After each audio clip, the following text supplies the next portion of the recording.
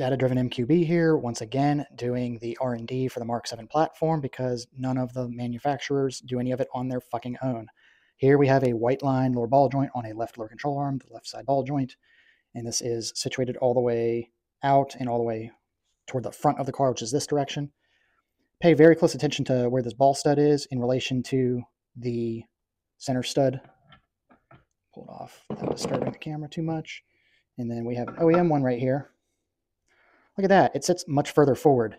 So if you're installing these Whiteline ball joints, it's going to also fuck you out of about a degree of caster, give or take.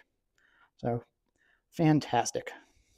So these alignment sheets were sent to me by a friend who switched from Bilsteins to Öhlins and put these ball joints on in the process. As you can see, he lost a bunch of caster in the process. Camber was helped out a little bit, but yeah.